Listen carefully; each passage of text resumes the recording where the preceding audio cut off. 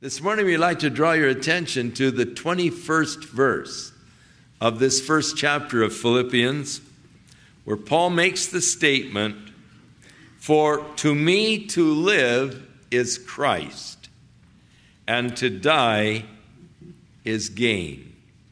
As we prepare for the Christmas celebration, I want to take a three-part series on the purpose of his coming. And today, the purpose of his coming to take away the fear of death. The Bible tells us that it is appointed unto man once to die. God has set an appointment with you. It's appointed unto man once to die. You can't escape that appointment when it comes. The question is, are you fearful of that appointment? It seems that with man there is a natural fear of death. A part of it comes from our reluctance to leave our loved ones. God has given us beautiful, loving relationships, and we hesitate to leave those relationships with those that we love. It seems that we are never really ready to give up these relationships. But there is also a fear of death that comes from the fear of the unknown. There's something about the future that we don't know that creates at times fears. When man made his first venture into space, there were fears and apprehensions because of the unknown factors. When we made our first voyage to the moon, again there were fears because of the unknown factors of journeying through space to the moon. Will we be able to get them off of the moon and back to the earth? And the fear of the unknown. For the unsaved, there are many unknown factors concerning death and the future. And if the unsaved knew those factors, they would be even more frightened than they are of death. But for the believer, if we knew all of the facts, we would not be at all fearful of death.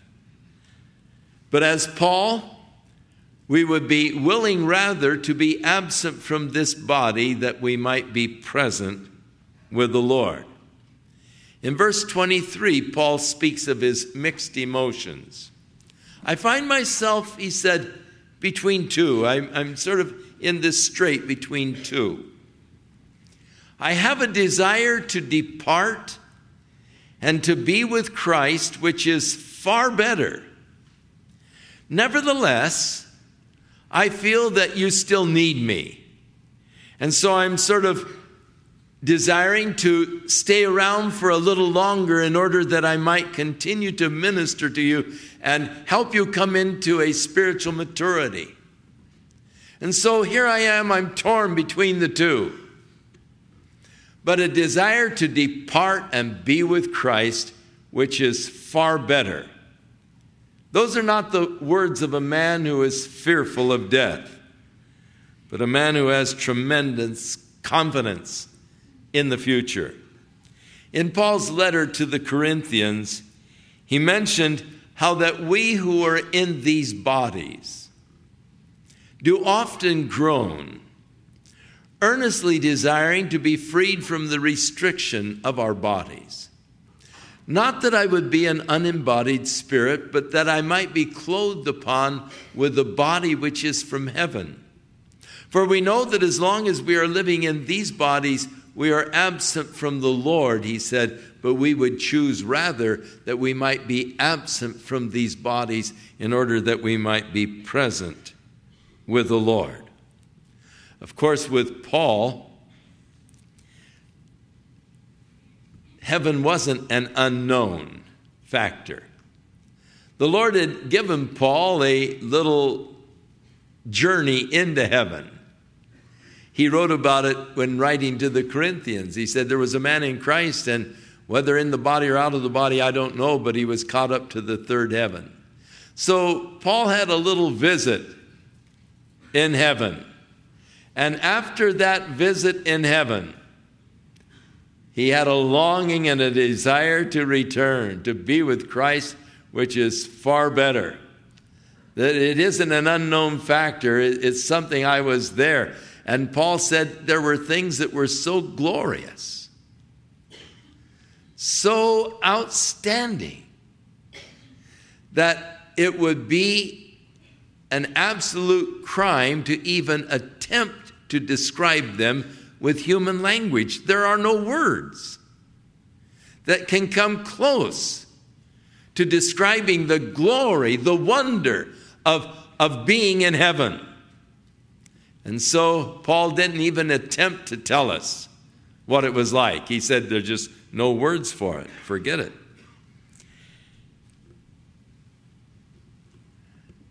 And so we're coming again to the celebration of Christmas.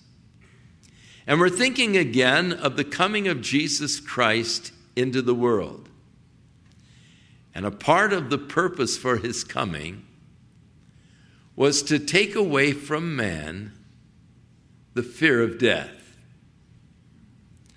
As we approach Christmas, I would like to ask you, what does Christmas mean to you? You know, back in the ancient days,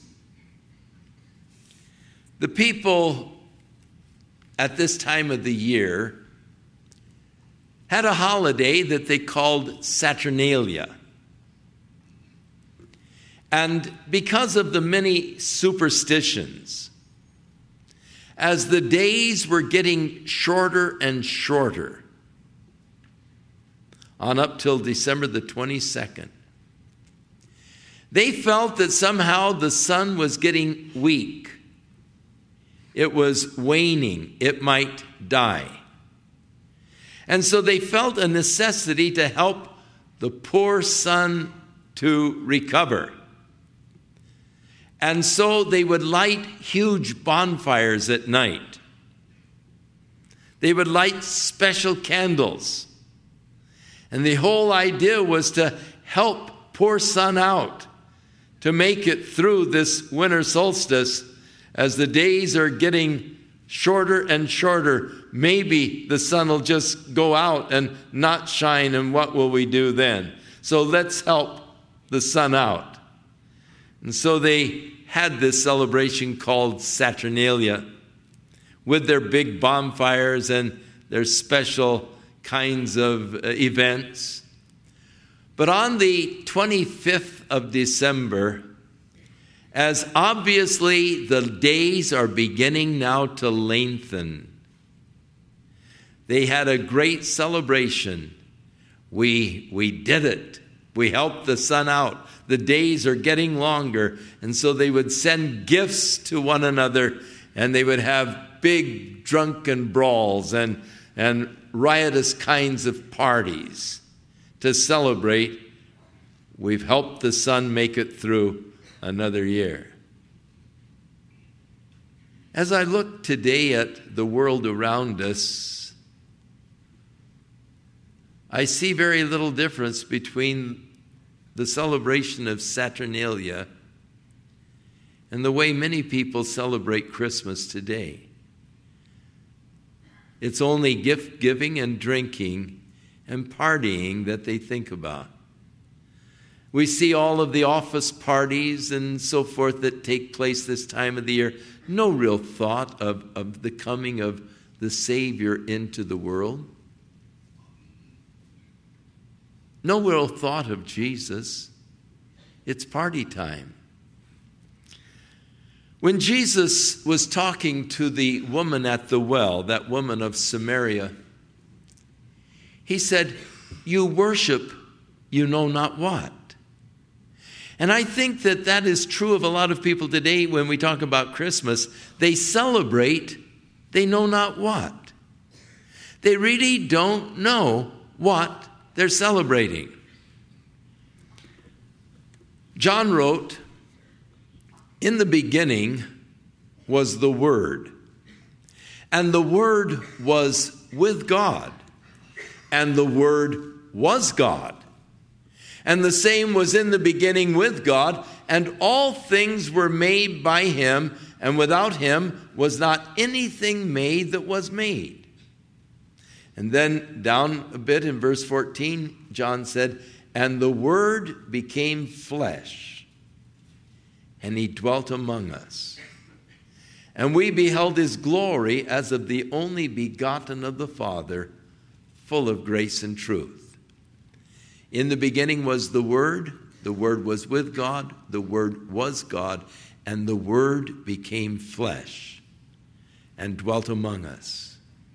And we beheld his glory as of the only begotten of the Father, full of grace and truth." That's what Christmas is all about. It's about God coming in human form to visit the earth that he had created it. But coming not just for a visit, but coming to remove sin. And in the removal of sin, removing the fear of death.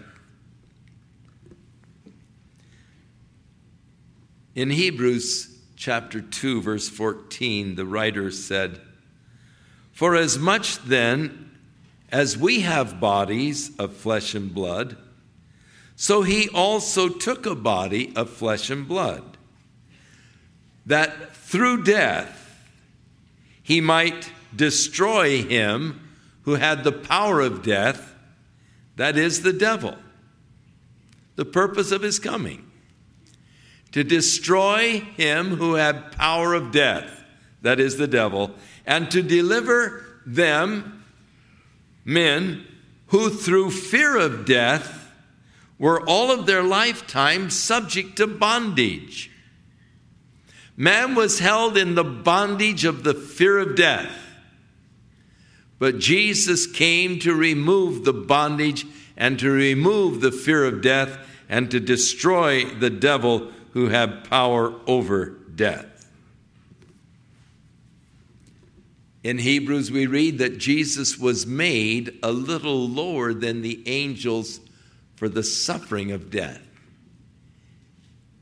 The Word became flesh, but the purpose of his coming was to die for man's sins.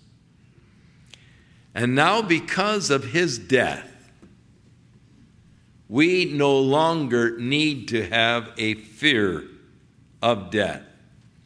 At the end of Paul's letter to the Corinthians, he cried, "O death, where is your sting? O grave, where is your victory?" And then he talked about the sting of death being sin. But Christ has taken away our sin and thus has taken away the sting of death. When we were little guys, my brother and I, we developed a technique of catching bees by their wings. If they were on a flower, if you're quick, you could grab them by their wings. You got to get both of them, because if you only get one, they'll sting you. But if you can catch both, they can't sting you. And then we would spit on our Levi's, and we would touch the tail end of the bee to the wet Levi, and he'd sting it. And we would remove the stingers out of the bees. Once we removed the stingers, we'd put them on our arms and let them crawl all over us and crawl on our face. And the girls would come by, and this is what we loved. They would be shocked to see bees crawling on us, and we're not afraid. They said, "Aren't you afraid of those bees?" "Nah."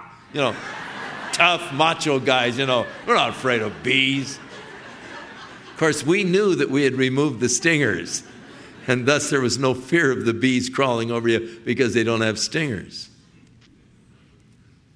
Jesus has removed the sting of death. We don't need to fear. We don't have fear because the sting has been removed, which was sin. It was sin actually that brought death. When God placed Adam in the garden, he said, you can freely eat of all of the trees, except the tree there in the middle of the garden. You're not to eat of that, because in the day that you eat of that, you will surely die. And the day that Adam disobeyed God and did eat of that tree, he died spiritually. He lost his relationship with God. That oneness, that communion. So that God came into the garden to commune with Adam, and he heard God, and he hid himself because he realized his guilt. And God cried, Adam, where art thou? And Adam said, I hid myself. And God said, did you eat of the tree? Sin separated man from God. And not only spiritually dead. You see, God is a spirit.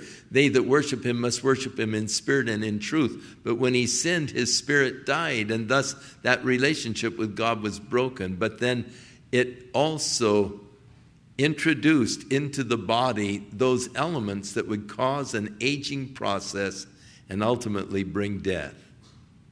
Some type of bacteria probably in that fruit that would begin to attack the human cells, creating mutation, which would create an aging process and eventuate in death, physical death. And so, as we read in Romans, by one man sin entered the world, and death by sin, so that death passed unto all men, for all sinned. And thus, from Adam till now, men have died. And men have often had a tremendous fear of death. But for the child of God, there is no fear, because Jesus came, and the purpose of his coming was to take away sin, which was the sting of death. And thus, having removed the sting, he removes the fear of death.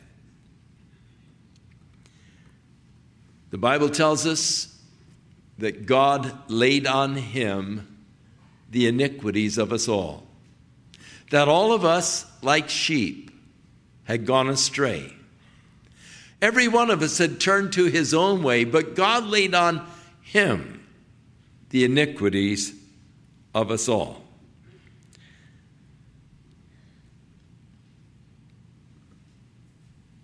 We were once sinners. We were once doomed to spend eternity separated from God, but no longer. Because Jesus bore our sin, we can now live in fellowship with God forever. We have that assurance through Jesus Christ. We have no longer a fear of growing older. We have no longer a fear of death. And with Paul, we've come into a win-win situation. For me, to live is Christ, and to die is gain. Win-win. If I live my life for the Lord. I live in fellowship with him. I live to do his will. I have the opportunity to lay up more treasures in heaven. And when I die, in his presence is fullness of joy. At his right hand there are pleasures forevermore. And so it's a win-win situation. Now, if you're not a believer, you're in a lose-lose situation. I mean, you're a loss in life, and you're really lost in death. But Jesus came to take away the fear of death, in order that we, with Paul, can confidently say, for me to live is Christ, and to die is gain. No fear. As David said, yea, though I walk through the valley of the shadow of death, I will fear no evil, for thou art with me. That hope that we have through Jesus Christ. Several years ago, I preached a sermon similar to this when I was pastoring a church in Huntington Beach. The following week,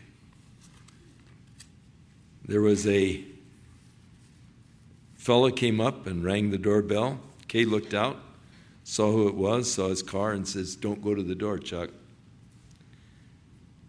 She said, "That guy's crazy." I said, "Well, honey, I got to answer the door." So I answered the door, and she stood sort of back behind me. And he said, "Come on out to the car, Chuck. I want to talk to you." She said, "Don't go. He's crazy. He'll shoot you. He's crazy, Chuck. Don't go." I said, "Oh, I'm all right, honey." And I went on out to the car. And he opened the door for me to get in, which I did. And I sat down, and he went around to the driver's side and came in, sat down, and immediately pulled a .45, pointed it at me, and the thing misfired twice. I could see the shells in the chamber, watch them spin. And the chief thought that went through my mind is, I'm married to a prophetess.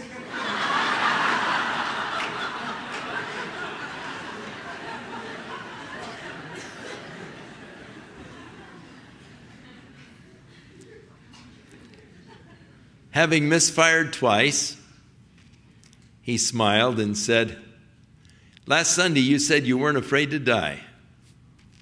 I wanted to see if that was so." He said, "You passed the test."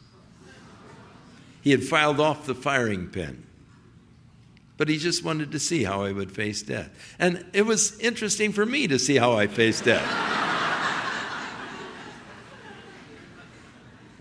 The only thought, I'm married to a prophetess, you know. But there was no fear. And there need not to be fear.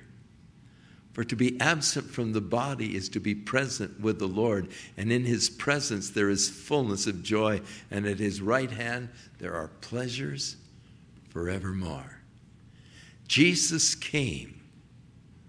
And the purpose of his coming was to take away your sin and thus deliver you from the bondage of the fear of death, to set you free.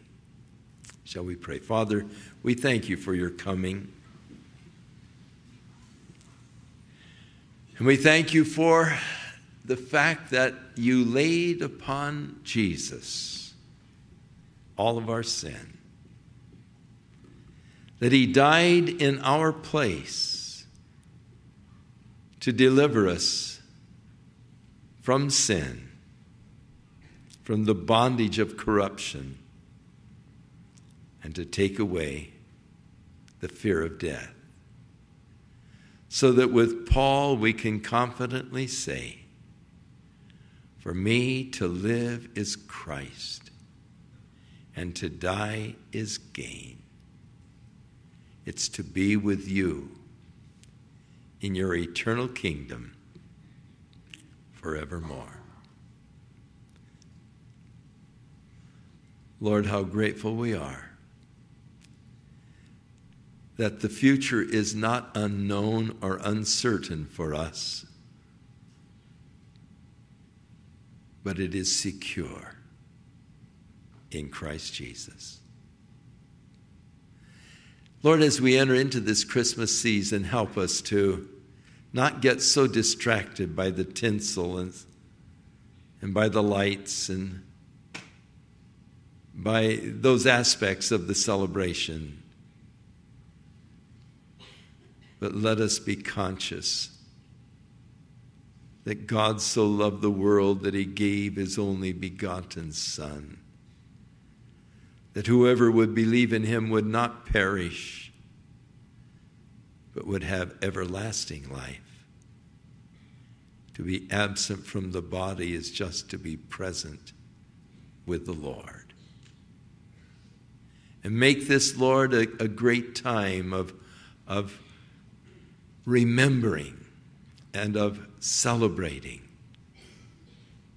the real meaning of Christmas. In Jesus' name we pray. Amen. Shall we stand?